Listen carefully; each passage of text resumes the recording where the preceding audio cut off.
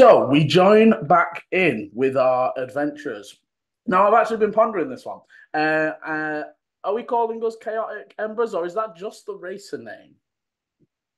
I feel like that's just the racer name for now. For Okay, now, Like for let's now. see if it once sticks. once the race is over, if it sticks, it Okay, yeah. sticks. As Yeah. our maybe the Chaotic Embers have been going about the first few days of the festival.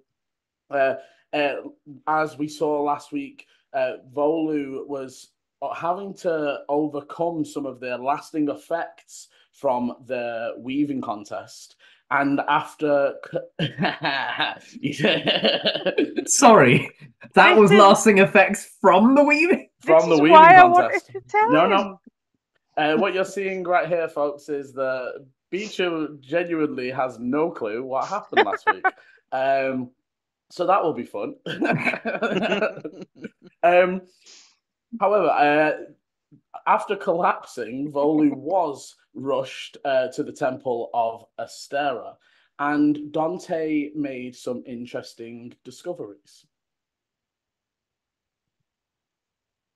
We now, however, zoom back in time to the beginning of the day as the group were splitting off from Eechie. So Eechie, you just summoned your elk.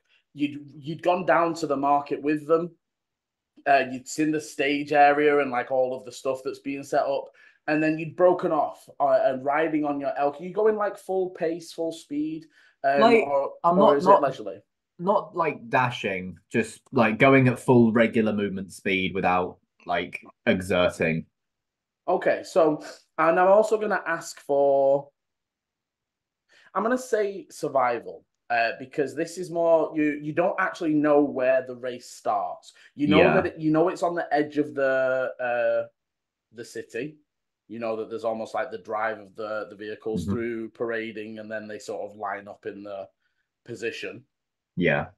Um, 22, 16 plus 6. okay, so as you easily make your way through the crucible and to the outer edges, you notice the sort of the buildings becoming slightly more densely packed. Still not massively compared to some places, but almost you're seeing more of the effects of the desert now that the proximity as you're starting to come out to it. There is less greenery. The greenery that is there is more. You can tell it's kept. Somebody definitely like maintains that bit of greenery that sits there.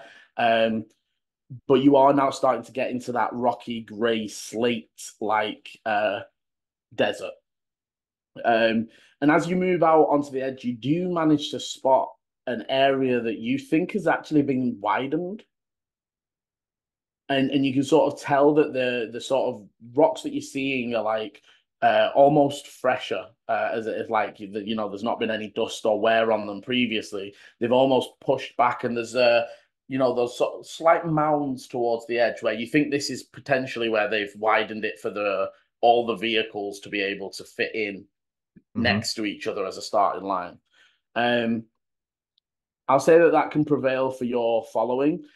So I know when we last talked, you were saying that you were maybe going to go just to the crevasse. I Mhm. don't know if that's still the plan. I would like to start off by what comes first, the crevasse or the ascent? The crevasse. So it The goes the crevasse. plains out to the crevasse. You then go down into the crevasse, and then you make after at the end of that stretch, you make the ascent and then back down to join the city. Okay.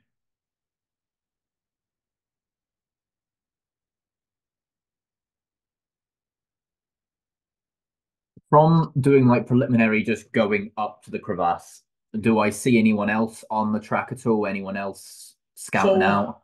the first thing you would note is it looks to be about and let me actually check this to be sure that I am not telling you fibs. You'd never tell us fibs, would you? No, but I do omit truths. You know that you can tell that it is about a 600 foot like stretch of open desert. and you can see at the very end there is this like it closes down. And actually, and if you didn't know you could do this, guys, if you're using Roll20, you can grab individual players by their nameplate at the bottom and move them onto individual maps. Very cool little feature. I enjoy it. So Ichi, you should now be able to see what is the basic layout. I did explain to the guys last week. It will be a basic track layout, but there will be there'll be blocks of color and such that show obstacles or closings. So you can tell that the track stays about the same width most of the way down, but right at the end it closes down to a 20-foot gap. Okay. So yeah. Just very quickly, that's really cool that Eechie can see the map and we can't. But that also means I can't show it on OBS just in case. That's fine. I don't know because we're still just. It's more just for Beecham's reference. Yeah, no, I just so that you're aware. That's good. So this bit here would close down. 1 second, my computer's being slow as fuck right now. Come on, show me the race. Stop having a grabby hand. No, I'm not grabbing anything.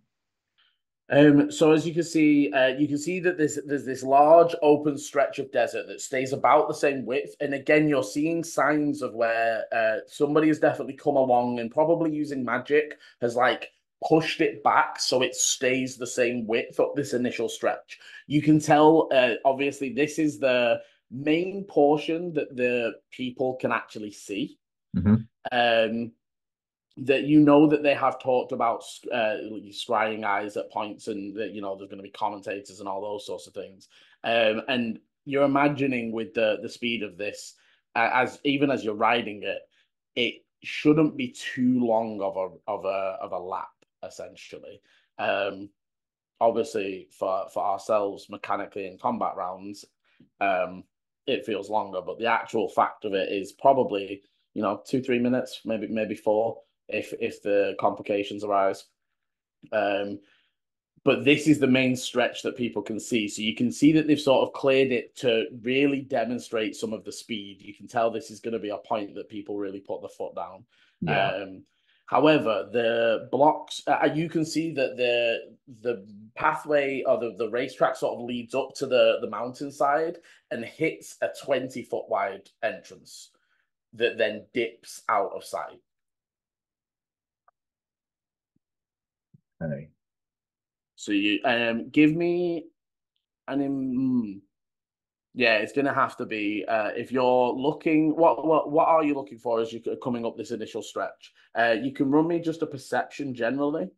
I'm but if mainly you're at the moment anything looking for specific, then you will need to investigate. Yeah, not anything specific on the track. It is more perception. Like I'm doing a scan for if there are any other people kind of doing what I'm doing, like scouting the track, perhaps people who are like searching or starting to influence. 17 plus 6, so that is a 23. Okay, so you make your way up and slow the ride of your elk a little bit as you start to scan the ground and the area. You do notice a figure way out, like a good 100, maybe 200 foot out into the desert, and they don't seem like they're approaching you. They seem like they're on the road. At this distance, they look quite big, but other than that, yeah. And I would say that you can tell they're armored. Their shape is too boxy. The silhouette of them in the distance is boxier than it should be. But that is it. Like nobody on this track, it's like you would just pick them out with that roll. You're not really seeing. Okay. I would say that obviously you're looking through, and there are sort of, and you would gather that you would have to get a closer look. The reason it's hard for you to pick out almost interference with just a perception is there's loads, but it's the magical clearing that they've done as well. So to sort of determine between, that was a purposeful mound of dirt that's been pushed to the side, or is that covering something? You'd have to sort of get down and actually take a look. But you are seeing that this whole stretch has been interfered with from the natural order, if that makes sense. Yeah, yeah. Okay. I'm gonna leave this first bit of stretch as it's mainly the bit of where people see, and I'm gonna head into the crevasse. Okay, so as you get to the crevasse, it basically makes an immediate dip into a fairly steep dive. And what you do notice pretty quickly, as you almost stop at the top and take a look in, it takes a steep dive, but then it's almost like it joins the main stream that runs through this stretch of mountains, and then follow, like you can see it sort of like, you notice they're not lights, but it's almost like gatherings of plants. And the thing that makes you sort of notice them as not just plants is they have like flower pots, but they are glowing almost like the not cotton, the ones that you blow and they like dandelions, isn't it? Yeah, yeah, dandelions. The dandelions, when they've sort of turned into that seeding stage, there's just like these puff balls that are glowing, and sort of you can pick out the track as again you sort of scan up the way, and you can see another roughly six maybe just under 600 feet before you can then see, almost like at this distance it just looks like a wall, and then you sort of with the 24 straining you can pick out the sort of zigzagging, because at this sort of plane it's hard for you to pick out the dimensions of it, and up at the top, and you're only sort of picking this out by the light, is there's like a beam of light that clearly exits out of the mountainside again.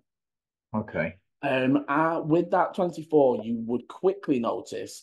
So, firstly, your elk doesn't hesitate, like they get cautious, and you take a look around, and you're noticing a lot of what looks to be like bat feces or something along that lines. There's like on your right hand side at the bottom, there's like covered in like white and black ichor that's all over the stalactites and around that area. Taking a glance up, you can't see them. It looks like either they've been spooked by something else or whatever, but definitely bats have been using this cave system.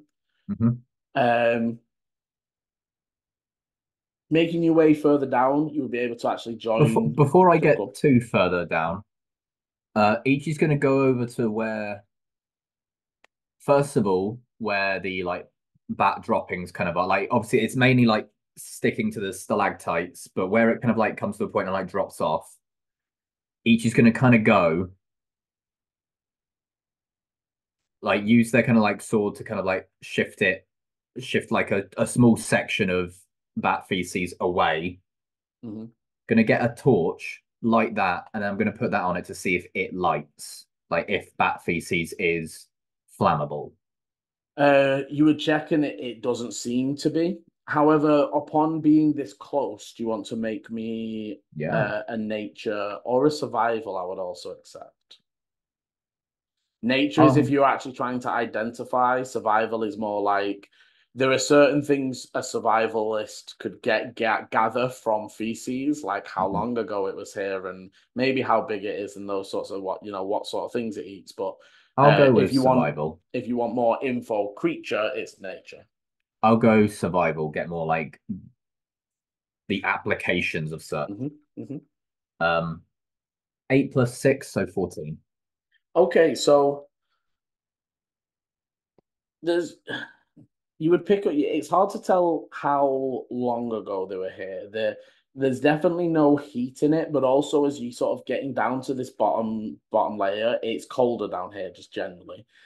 You can, the streams rushing through, and almost as you can feel the splashes occasionally, and it is cold.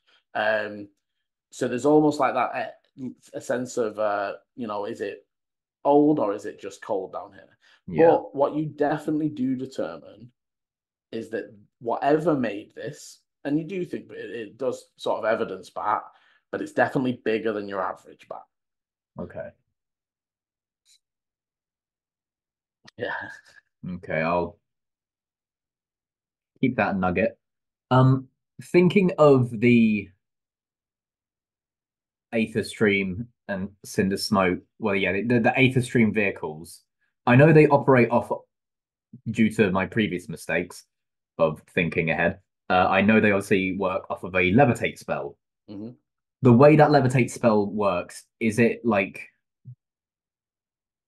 they will float 3 feet above the ground? So it's between 5 to 10. 5 to 10, yeah. And so you've seen like some of the skateboarders, and you haven't seen anyone in a vehicle do it. Yeah. Although you would have sort of seen it demonstrated with the platforms. If you if you are at 5 foot and then you drive over something that is very close to the plate, Yeah. it throws you upwards. It will go up. And if you can control that you've seen the skateboarders where they'll come up onto a curb and then jump away from the curb as it pulses to sort of give them then a 10-foot rise before they land and keep going. You obviously haven't seen any of all the vehicles you've seen are very clunky and it's harder to get. Whereas you have seen the platforms at times, they'll sort of bring it up onto a railing and it levitates it around the corner for a second, but that's a controlled. They bring it up. The transition from the straight into the slight decline into the crevasse, the cave, I'm guessing, is slightly circular. Yes, it almost overly shaped. And actually, you would notice, and something for you to keynote as you sort of look over the path. It looks straight down. If you join it slowly and sort of make your way down, it looks like a fairly straight, but it isn't. And you think that if you take that top section too quickly, where you would land at the bottom is actually in the stalactites to your right. Yeah. Okay. So it's, you know what I mean? Like it's almost just 10 foot to the left. Like the direction slowly curves a bit. So if you were to take that straight trajectory, you would end up. Yeah. Okay. And there is what you can definitely see, like, okay, if we jumped and we were already ready for this, you could land it right. You could also, looking at that, if you took it with enough speed, you could land straight in the central river section. So you know that if it's hit fast enough, you won't risk the stalactites. But also if there's if you just jump it, you're gonna end up off the track potentially. And while obviously, interestingly, you don't know how stalactites interfere or react with a crystal, because all the times you've seen them do the bump up thing, they've moved the crystal over the object. So there's a level of if a stalactite is 5 foot, but the pin of the stalactite isn't on the levitate plate, you might skate down it as it tries to join the ground. It could penetrate the armor rather than affect where the crystal is. Yeah. Or even at least cause damage or throw them off balance. You don't think it would be a nice landing even for a skilled driver that's not going to crash from it. Okay, let me. Fully make some notes. It's fine. Cool. So, you would also see that the track for this section thins to about half. So about half of the width of the previous road.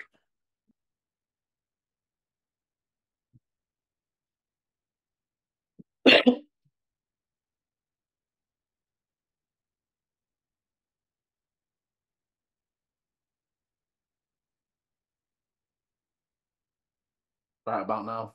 Sorry, what was that about? Sorry, go on. What was that? The road and track for this section, and it seems to be the pathway down and the river way up is about half the width of the previous road. You won't know exactly without measuring as such, but you can tell it chunks in either side, obviously.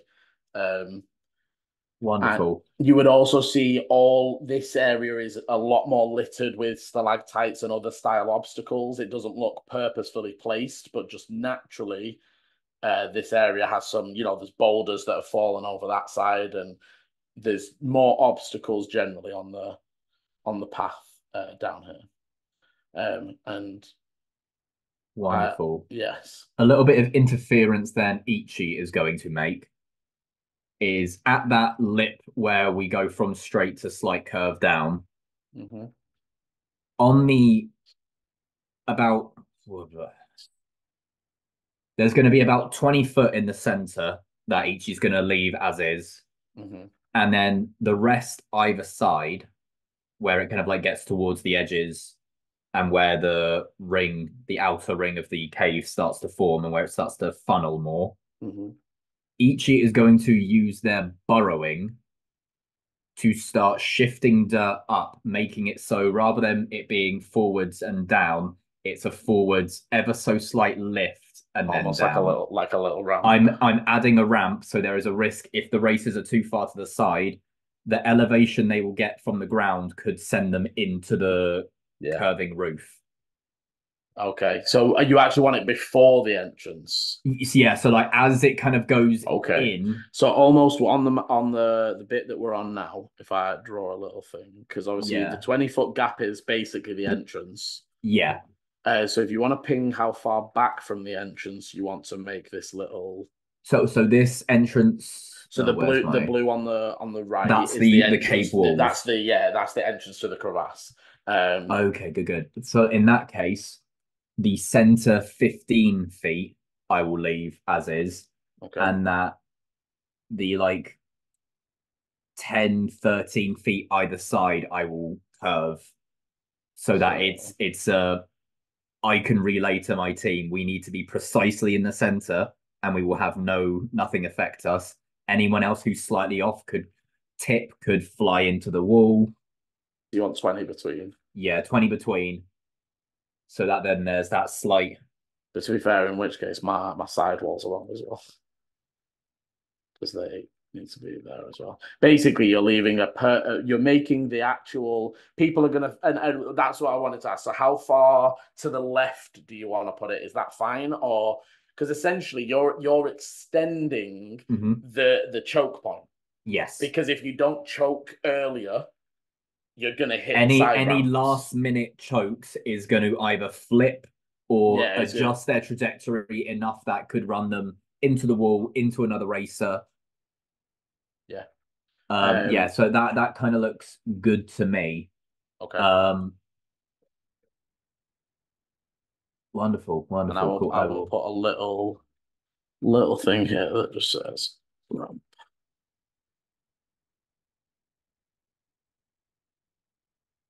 Just so I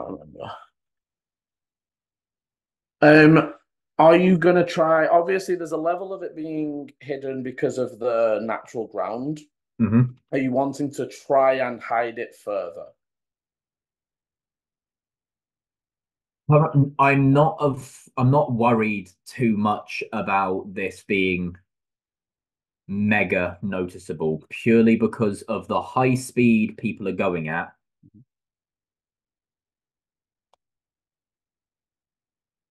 No, this should be all right, because obviously what the vehicles are approximately like 5 to 10 feet in width, some 15. On the far left, there's the examples of them. That's what I'm looking at. So we mainly stick between 15 feet wide to 5 feet wide, like the narrow racers and then the wide racers. Mm-hmm. So that being as it is, and obviously their acceleration being a lot higher, that should be fine, because it's just late enough that anyone who thinks, oh, I can clear that, or tries to cut someone off from the outside. Anyone who's racing risky will regret it, basically. Okay. Anything else to this area? Or are we going to this area? No. To this area, no. That's the kind of, as this is the main straight, I want people to think they're safe and just gun it and then get to that choke point. Obviously, we're going to be left in the dust, and that's fine at this point because I want to create as much hell for them in the front as we can because we can avoid crashed vehicles easily. We've got more maneuverability. It's those who are going to be gunning it that we want to punish for their hubris. Yeah, for sure. Okay, so you make your way into the crevasse.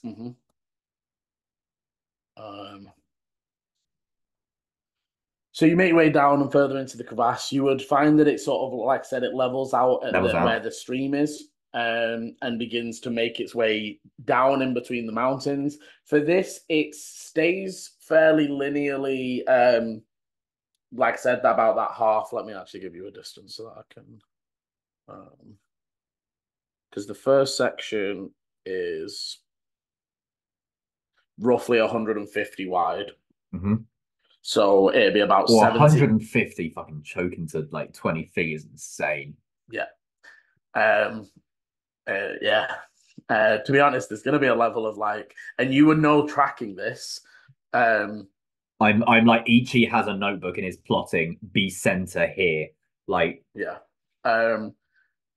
But yeah, that is the other potential problem, and the reason they've set it up there where everyone can see is actually this open stretch of road is going to be dangerous for attacks between players. There's a lot of open space, and actually, each as you're looking, if you were in the lead, you could easily, with the right range and the right spell, hit people at the back or hit people that are like making a move and cause crashes. And there's a very large area of openness here. As it moves into the crevasse, it moves down to like 70, 75 wide. But it almost more zigzags.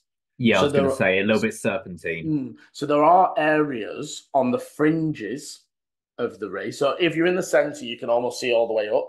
But if you're like on the right, you can't see some of the sections that are up the right-hand side, but you get a view to the left. And there's almost like that crisscrossing as you make your way up. So you think there's potentially there's potential in this stretch for hiding things. There's lots of it in the areas off the side. It's lots of stalactites, crumbled rocks and such. There's lots of areas for that sort of stuff. But you also think potentially almost like the potential to move out from cover if you were, if you're being attacked by, again, in that situation that the front guy is just pinging bullets back, there's potential to actually take cover in these sections at the sacrifice potentially of going forwards faster. But obviously, again, and actually in here, you are thinking there's a lot of room for your grapples because it is either side is almost like straight up cliff face. So there's definitely some potential here for like swinging around the spots and moving. You even see some areas where the stalactites have been crushed and there's potential for like going straight across. Again, you know that you're going to lose speed with the like, but if you've got the grapple and the winch and such, there's potential there. You do notice as you're moving through here that there are a number of caves and other offshoots, but they haven't been highlighted with the like glowing plants as these ones have, and they're just dark tunnels that lead off into different areas of the mountainside. You do know, Ichi, that you would have been told that. So obviously, the lore behind why Zikar appears in this mountain. I always want to say grows. Does it all grow, or is it all grows? It grows and forms. Like that's but basically the lore around why Zikar has grown here is that it's almost the after effects of Larixa. This is the site around, well, above the mountains is where she cast her spell to seal the energies.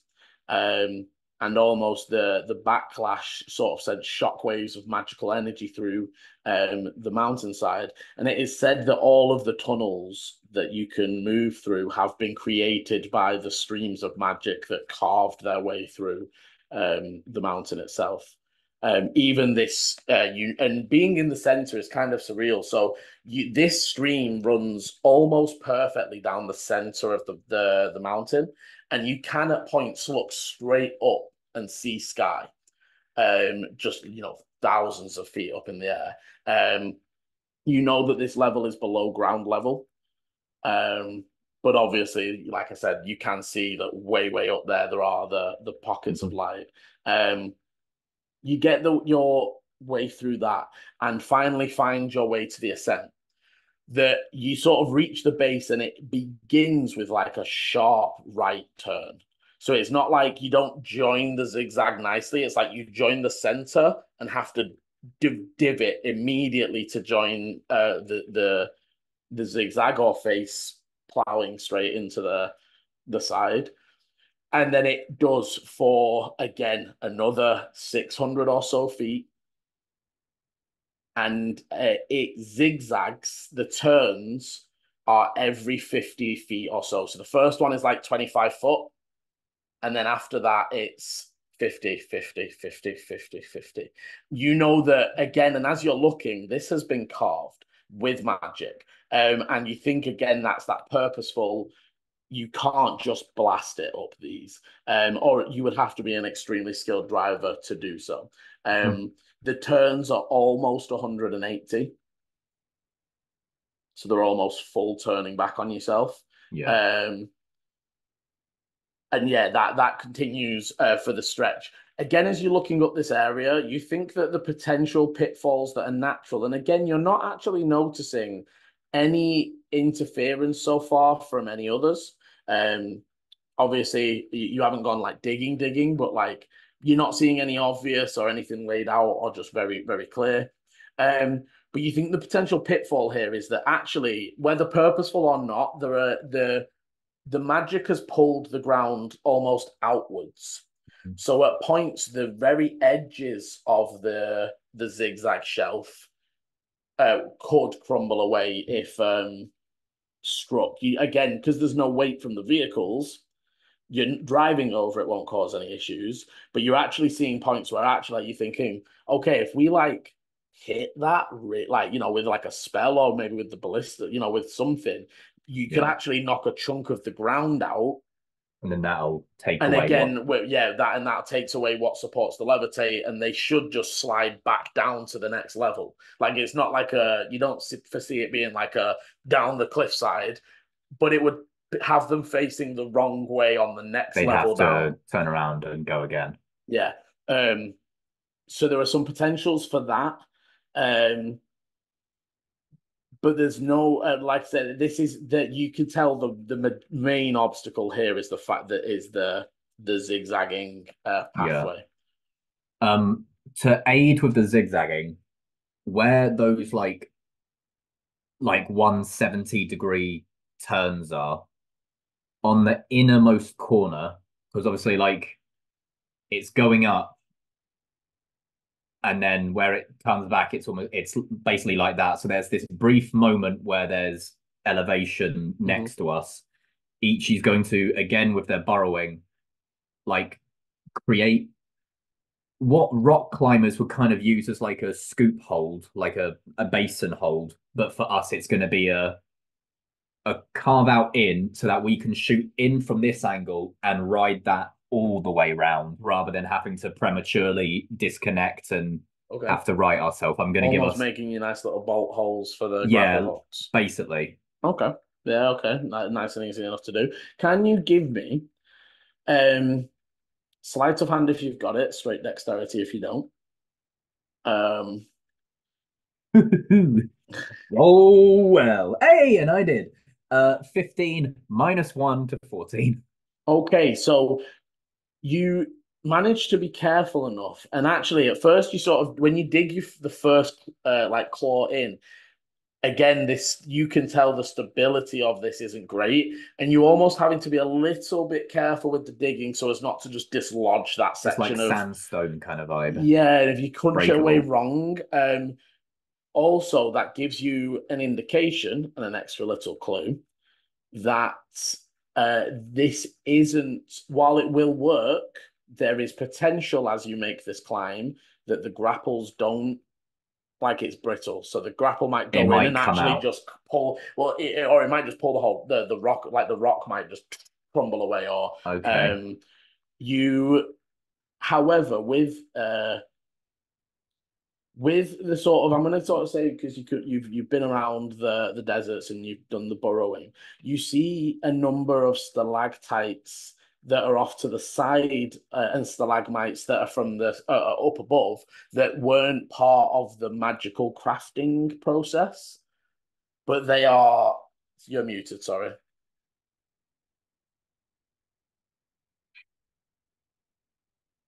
Tights. Oh, tights go up to the ground. Tights. No, Tights pull up. stalactites hold tight, Oh, and I stalagmites. was thinking about tights up. It's Yeah. all good.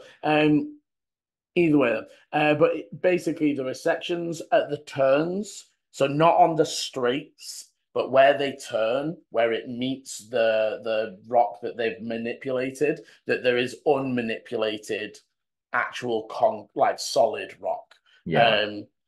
So I'll say that you can obviously note that, and sort of you would know, like, it's not gonna, like, obviously I won't tell you the mechanics of it, but basically it is in this section going to be riskier to use your grapple in the middle portions of the ramps up.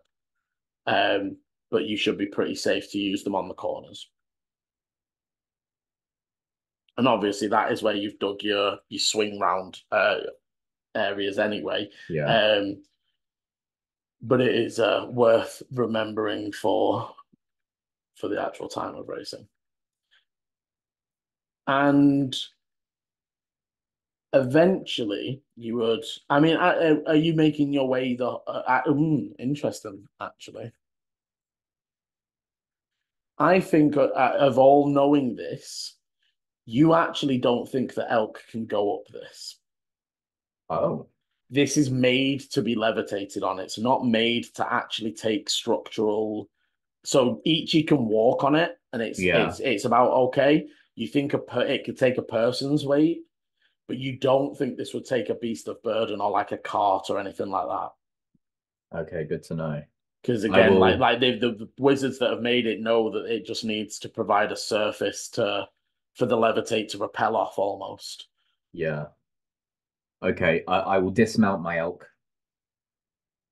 and kind of like leave them there for a second while I make my way up. Okay, so you eventually make your way all the way up, and as you make your way to the top, the final turn turns into the final like 50-foot stretch, and you can see this like beam of tunnel light. As you've made your way up, the pathway that's got firstly the zigzagging up pathway is about 50 foot wide. And as it hits this 50, and the opening in the mountainside stays that 50-foot wide. But as you get to it, it is just a shelf. And you stand out and you look out over, and essentially, I'll bring you back onto the main map. You are up here on the almost up the first slope of the peak that meets the crucible. However, from up here, you're looking down. Give me a perception. Ooh, that's good. 9. Okay, you look out over the city. Everything looks good. You sort of glance over to the area. I mean, there's loads of crowds there. You're quite surprised that like it looks quite like lively and energetic. You like almost like an actual concert rather than like a weaving contest. Yeah, it made me surprised for a moment, but weavers are the true rock stars. Thank you very much. yeah. And apparently so, because that crowd is moving. But yeah. But as you look out over, you don't actually, what sort of brings your attention away from that is you don't see any pathway down from here.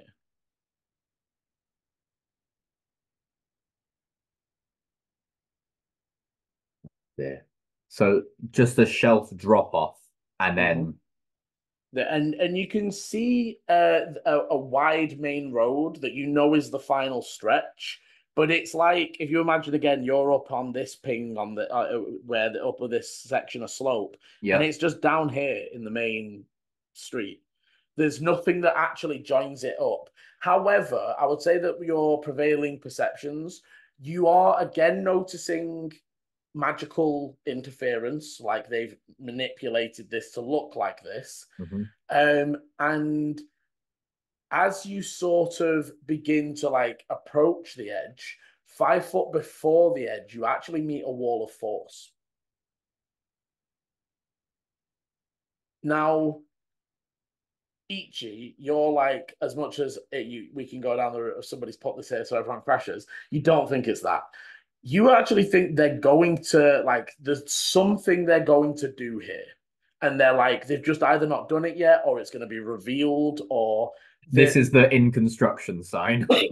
Essentially, it just stops anybody that might be wandering the track as you're such yourself, stepping straight off.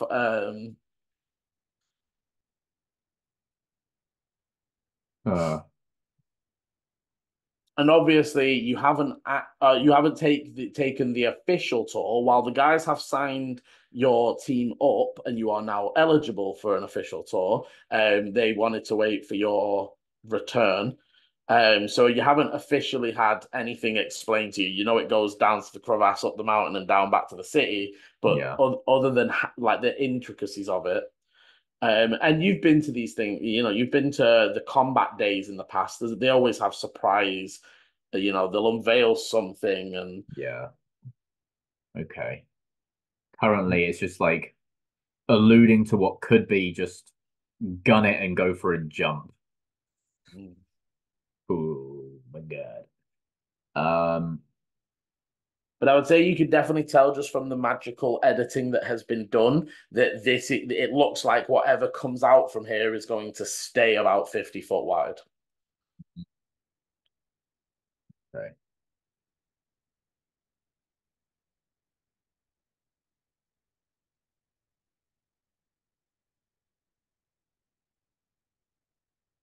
From my walk through the crevasse, were there any more like upper cave bits or like holes? Obviously, I know that you said that there are moments where you could look up, but where like these giant bats or what these larger than normal average bats could be like nesting? You're not seeing anything. Give me actually running the survival. You reckon that they definitely absconded this area around the time wizards were just like moving sections of earth and like just making the track as they wanted it. You imagine if they are, and they would maybe give you an indication that they probably are some, while big, maybe some sort of normal animal as opposed to an aberration or any other sort of thing that you would need to watch out for. Is the fact that they have cleared off. They're probably further down the mountainside, and probably might rotate back this way, but it doesn't seem like they're here now. Cool. I'm not sure if there's anything I can do right now due to like the wall of force going forwards and such. So I think Ichi's gonna be happy with the like slight adjustments they've made to give us as much of an edge and start heading back to the group. Okay. So you make your way down. It's maybe been just because, and as much as obviously that the time for it's always weird. I find this like the bits of D&D that are short are long for us, and the bits that are short for us are like really long. So it will have taken you a good few hours with I've been walking and digging. It's a good maybe 2.5. And then by the time you get back, that, and obviously you need to go back down the track. So by the time you sort of made your way back down, you go walking through the crevasse and back up. And as you exit the crevasse entrance, it's maybe about midday. and no, but maybe about 11ish. But it looks like it's coming to around that time. Yeah. And your attention would immediately be dragged out towards the desert as you feel a large rumble in the ground as the earth begins to move and shake, and you take a look outwards and can actually see some sort of large, weird blobbish like creature, almost like the same way a jet ski skims the water, like they're across the top of the earth. They're moving erratically. And give me a perception as you sort of look over this scene. 21. 15 Okay, plus so 6. as it's sort of passing, you sort of getting the silhouette from no, the sun is more directly above you, so you're sort of seeing this creature in the distance. It's maybe about 100 foot away from you. And for a second, you're looking and you're sort of looking closer and closer, and then a bright light makes you like, oh, geez. And as you look back, there is somebody atop it, like striking at it, and you can see these flashes of like divine energy. You would recognize the energy you are trained to use. Yeah.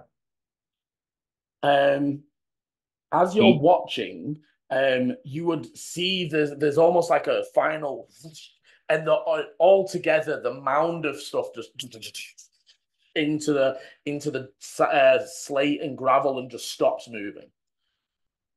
Eechie will like pat the elk and we'll just go into like a sudden burst and dash over. Okay, so as you are approaching, you would be able to hear the sounds.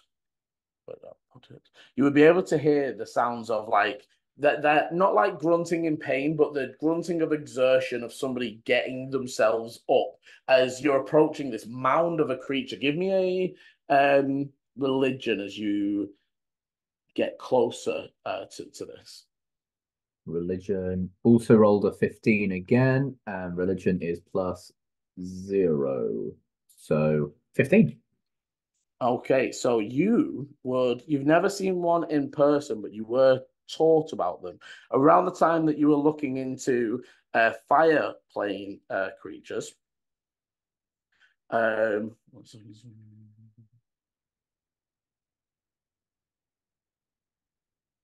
I can't remember where I put something. Around the time you were looking into the fire creatures, you also looked into creatures from the other planes, especially the elemental ones. As your Bruce often told you that many of the aligned planes can be complicated, as they often aren't as simple. They have their means and motives and emotions, and it tends to be more of a take it as you see it and figure out what the best move is.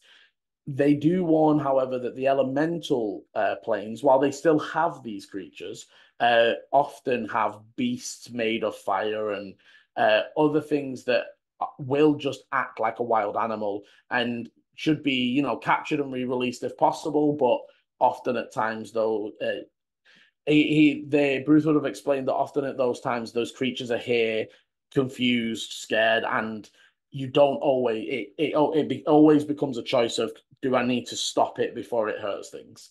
That was always the standard run for you and Bruce. That if we're in the middle of a city and it's burning down houses, even if it's just trying to escape, we need to stop it, and whether that's knocking it out. You would also have been taught that for a lot of those creatures, upon dying in our plane, they return back to their own. So it's often not seen as killing and again, Bruce would have taught you that there are circumstances in which that isn't the case. You would have been taught that there are fey creatures that are native to you. Again, there are many planar creatures that came through centuries, ago, and like millennia ago even, and are now native of this plane. And again, that's something that Bruce has sort of taught you the different signs to that. A Fey born of this plane might still have the whimsical nature and the feel, but doesn't always have the air of chaos magic that some of the Feywild born do. So you've always been taught to like look for these signs, and if it's very but after that, very much as much of your order, if it is deemed that they are summoned here or they are here in a way that it is not killing, it is banishing, it is seen as a banishment to destroy their material plane body, and to send them back. As you begin to approach, the creature does begin to sort of dissolve into sand and like blowing and wisping away. And you see standing up, and I do need a moment, sorry, because I can't even remember where I put this specific note.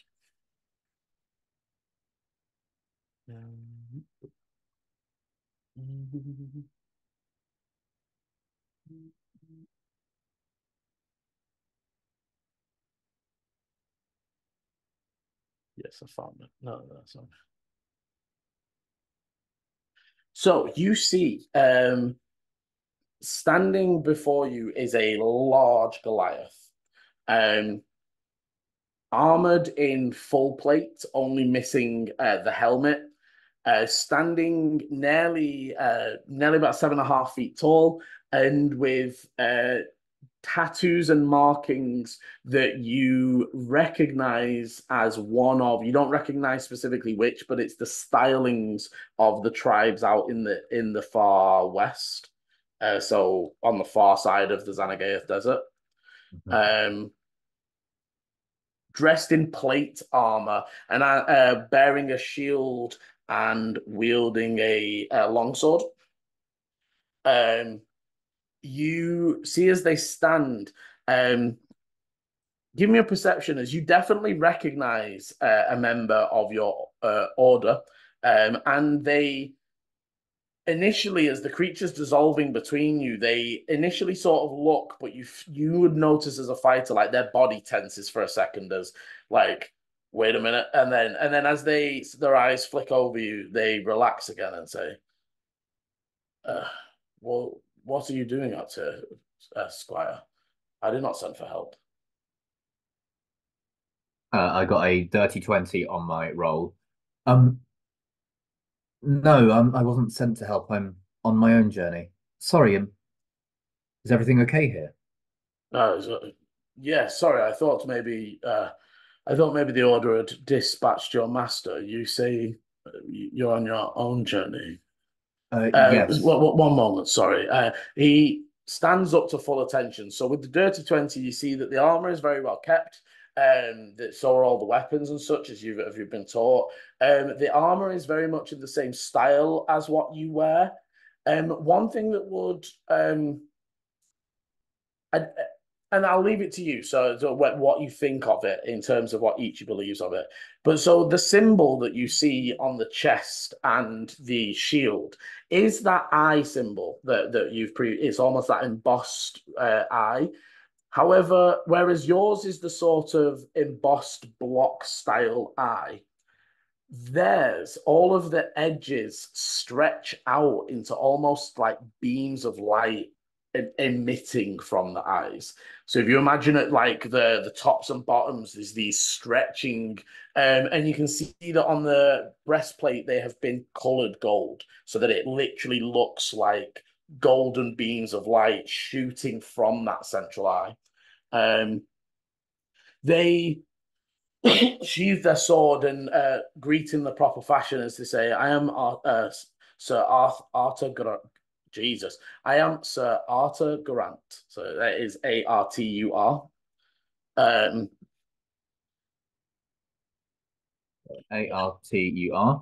then Garant is Garrant.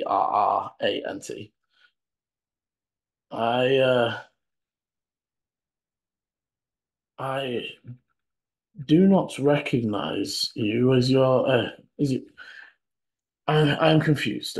Normally you would be with your master. Well, Yes, sorry.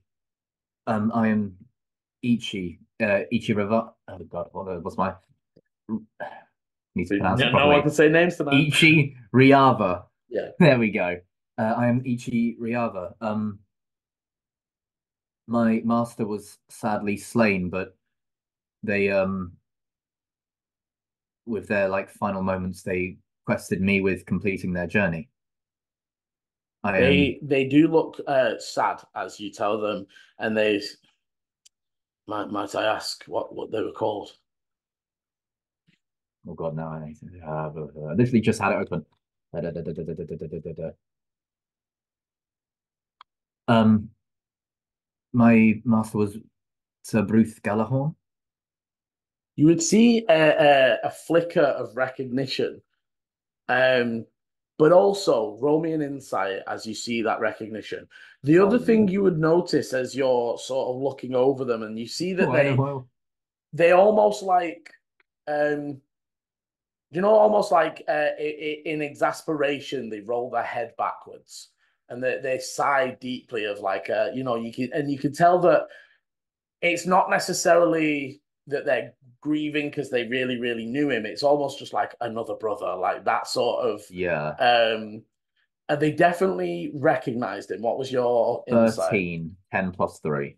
You only pick up the recognition. So you can tell that they definitely know the name. And then, like I said, they sort of roll their head back and they sort of almost like curse under their breath. However, with that 20 that you saw earlier, you can see deep black veins, sort of almost that's giving you the impression of like poison or infection that is running up the neck and up to the side of the ear. They don't seem bothered or impeded, but they just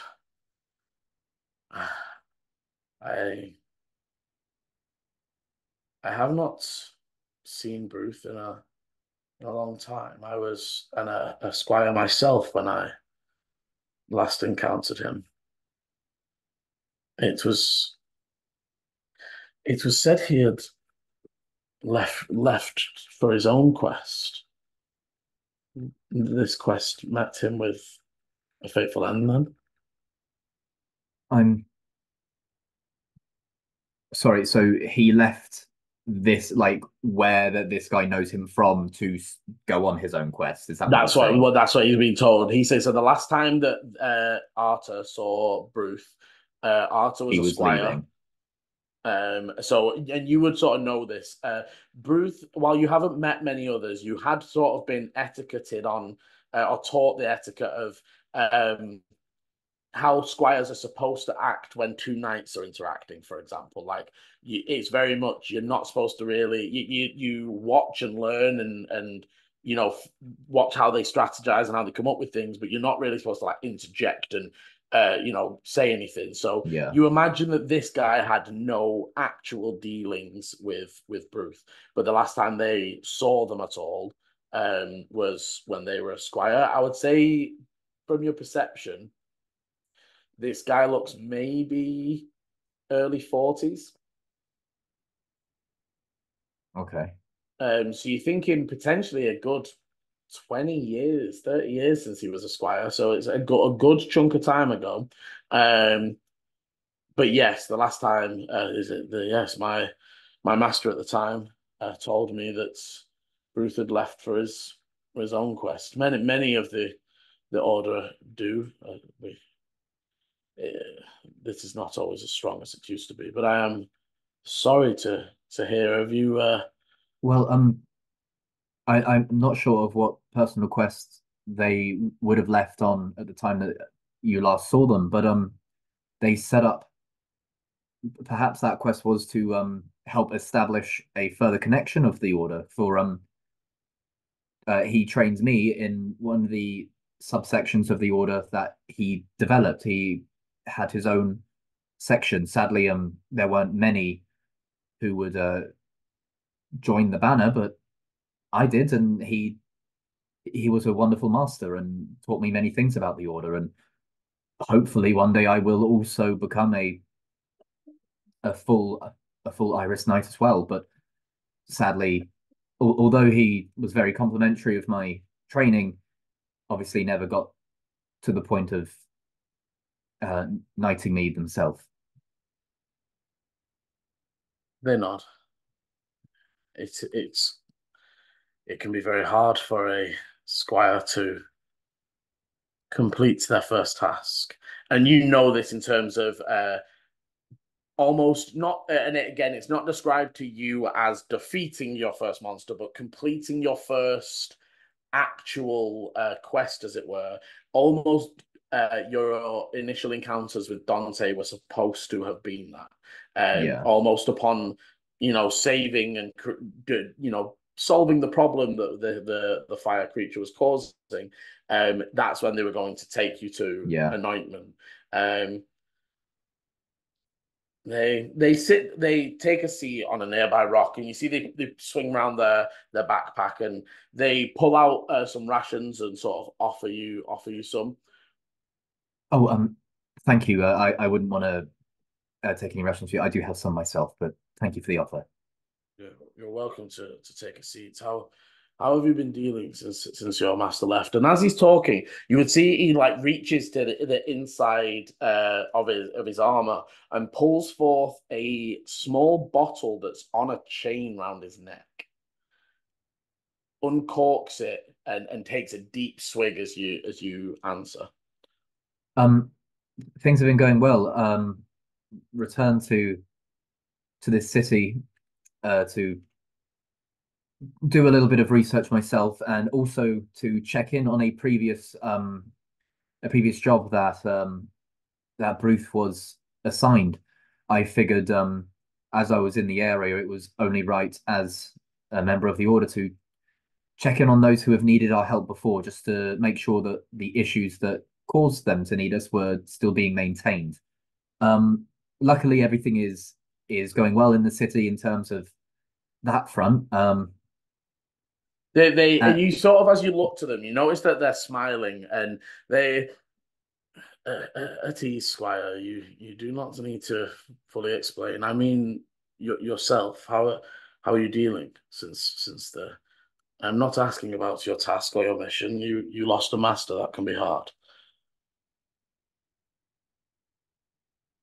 It's been strange, difficult. There are times when I have questions and no one to turn to ask them, and that can be frustrating. But I suppose also helping me develop in trying to figure them out myself, not jumping to any conclusions, but making sure they are well thought. But it was also difficult losing a friend. Bruce was a wonderful master and a great mentor, but was also someone who I looked up to and held close. I suppose it's, and like Ichi kind of like really takes a moment. I don't think I've really stopped to think about that until you asked, honestly. They nod and they say, "I don't mean to assume, but I take it that Bruce fell in during a mission, That they did. and that this last quest is dealing with the beast that caused the issue." Yes. Then I think you are on the right path. You have made it this far.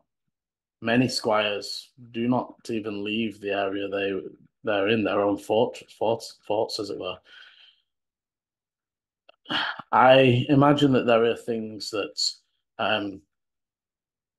Ruth did not tell you. For who did you? There's a lot. Most importantly, how are you? Are you dealing with any signs of the of? My brain's just going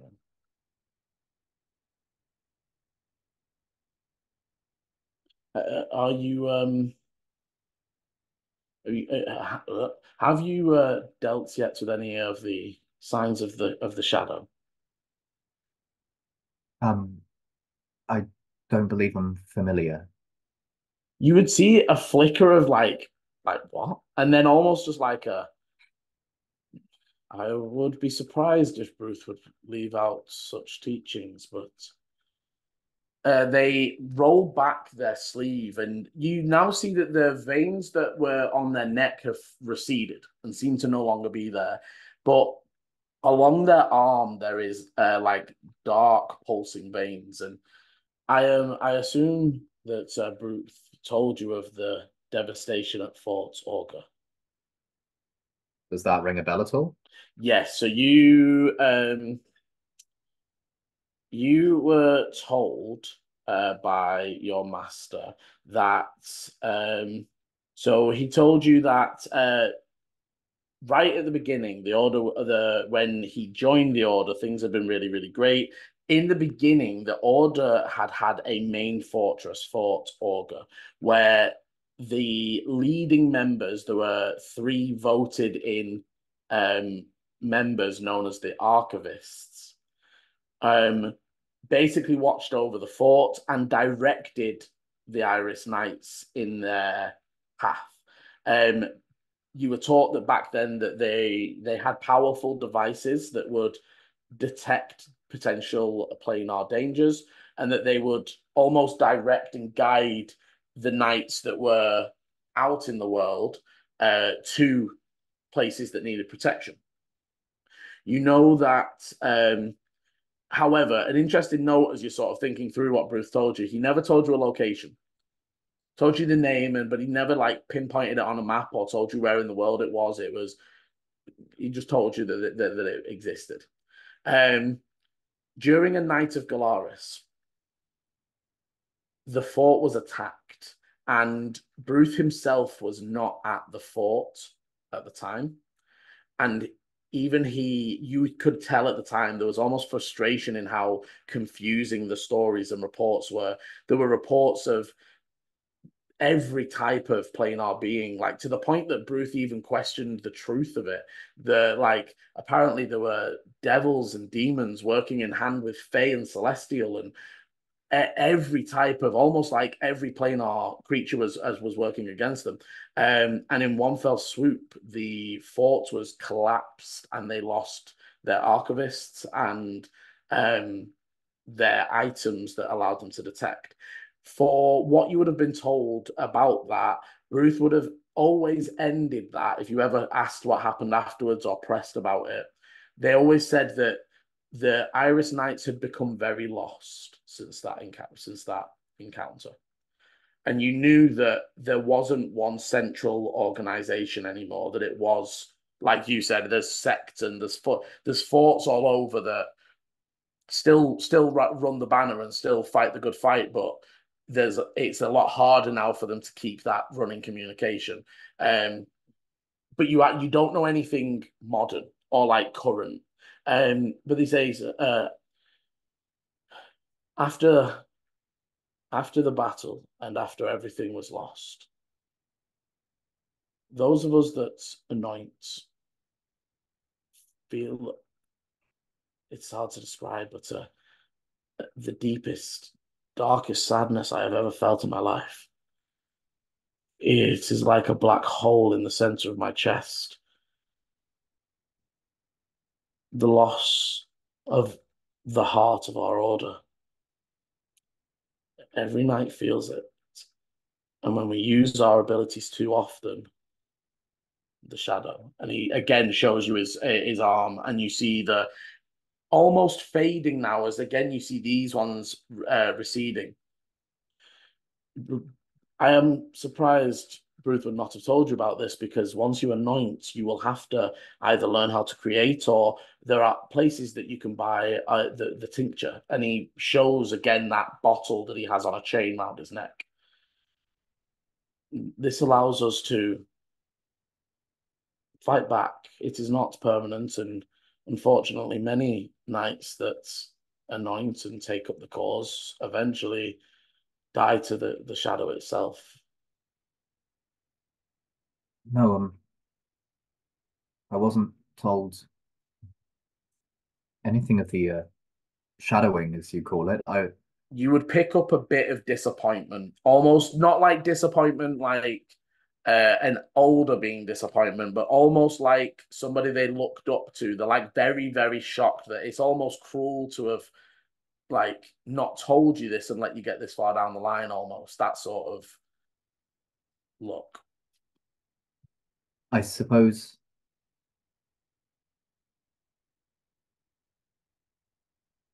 maybe it was an aspect of hope. Maybe the next generation of Iris Knights would be able to avoid the affliction. I never saw Bruce dealing with any clear signs or taking any concoctions themselves, but I suppose that's just out of fear of, or maybe even fear that upon learning what could happen to me, I might leave the order. Obviously, I wouldn't have.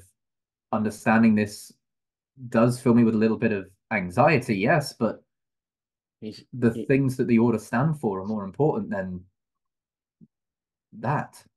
And he sighs and nods and he says, "No, that is why the old fool should have told you the truth. They probably hid there. I understand that it might have been out of care, but I cannot shake myself to agree with it." They, as you're sort of beginning to respond, there's almost like another rumble further in the distance that they prick their ear to. And they, you, sorry, they look back. Do you know what's happening? These shakes have been happening for a few days now. Oh I yes, see you've managed. Do not worry.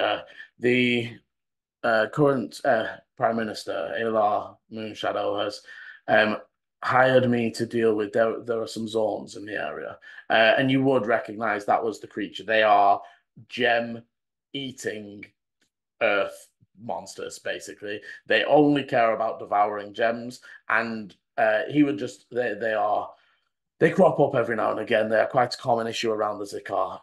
They especially like it. Of course, yeah, they've like gravitated towards its energy. They're moving through the earth causes the earthquakes. From the sounds of that, there is one more, but I have the energy. Do not worry. Well, please do not let me halt you any further in your job. He says, I will be out of the city for a few more days, but on the final day of the festival, me and my group, they are still currently hunting. And again, he sort of takes another glance out towards where the rumble was.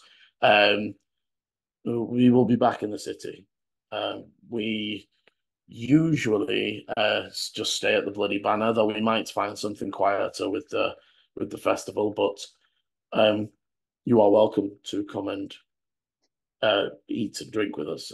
Oh, wonderful! Thank you very much. Myself and my compatriots are also staying at the Bloody Banner currently. We are currently staying at the Bloody. We haven't. No, we moved to the. We moved to the Rusty Bucket. Yeah. I am familiar of where the Rusty Banner is. My compatriots and I were there at one point. The bloody banner. You said the rusty banner. The Rusty Banner. That old chestnut, that place over there. Yeah, I know what you're talking about, my guy. But he's like, so yes, if no pressure. I understand if you need to leave to continue your quest, but if you have any questions or if you need any assistance, of course, before you do leave, how many are in your current troop? We only have two. I am the only knight. We, however, have an alchemist and a priest that travels with us. I myself have two squires, so the five of us in total. But we are the members of our fort that travel. Our forts, if you are traveling northwards, you should visit in maybe there as well. Of Fort Askar, Askar. Askar. And they would very hastily sort of roll out a map. Actually, no, they would probably draw it move it in there, and they would sort of place 2 rocks, and you say if the Mornell Peaks are here, there is the mountain range up in this area at the very top of the peaks. So if again, I'll move you quickly onto right on the edge of the wastelands to the north. Our fort is situated just on the coastline, between the coastline and the mountains. You cannot miss it. It is the only building up in that area. If you happen to be traveling through there, feel free to use my name, and my old master, Ergon. That's Errgon.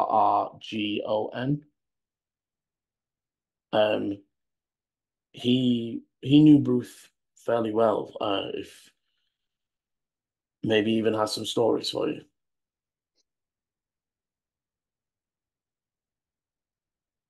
Thank you very much. I will. Again, as you're as you're saying this, the earth sort of rumbles again, and they stand and they click, and you would see them casting a find steed as they summon in their own. You see they summon a warhorse, it's an almost completely white warhorse with a black mane and black tail, and almost with like cloud, like the back and neck and mane area is all like cloudy gray, like almost like ink spilling into white, as they mount and till we meet again, Eechie.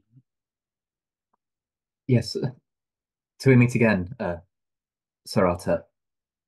They will nod and begin riding off into. You see them heading straight out towards the source of the rumblings, which you can tell, like, you were getting aftershock tremors. Like he's going to be going a good distance. Yeah.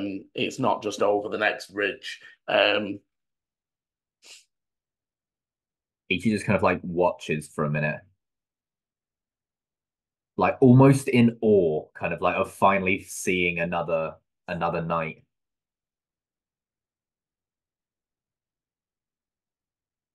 Right, and they'll hop back onto the elk, turn it. Okay. Let's go. And you begin making the long journey back into the city. This is the end of part 1. Part 2 airs Sunday 7 PM GMT, or will be linked in the top right of your screen now. Thank you for watching, and roll well.